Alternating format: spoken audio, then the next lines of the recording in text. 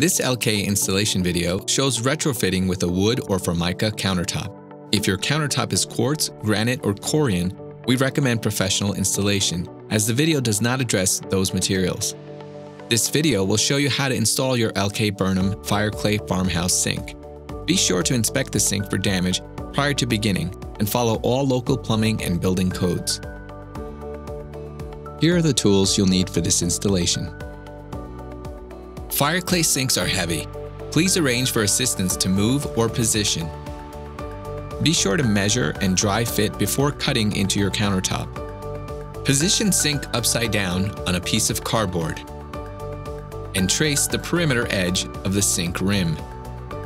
Add a second line approximately 3/4 of an inch inside that line. Cut out the trace template using the second line.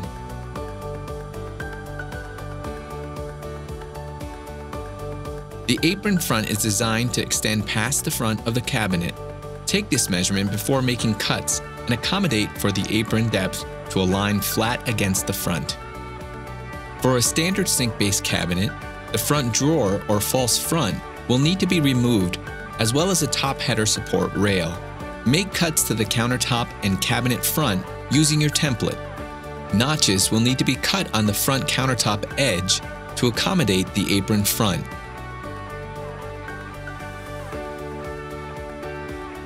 Apply a thick bead of 100% silicone around the newly cut edge.